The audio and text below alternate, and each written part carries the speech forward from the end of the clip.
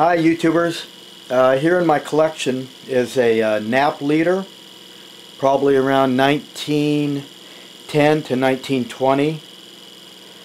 You notice all of the switching and stuff. That's because a universal motor can't, even if it's DC or AC, it only turns in one direction. So what they did is reverse the polarity between the brush and the field.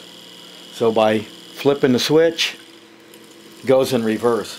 They had to do this complicated thing, and that was their big deal, is to design a small electric motor with reverse. They're kind of cool.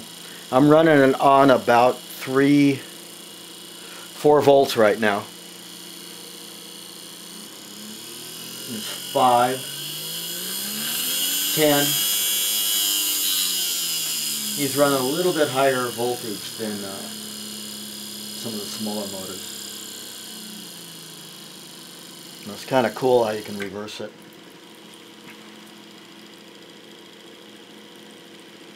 Kind of complicated just to get a reversing motor, but that's what they had to do.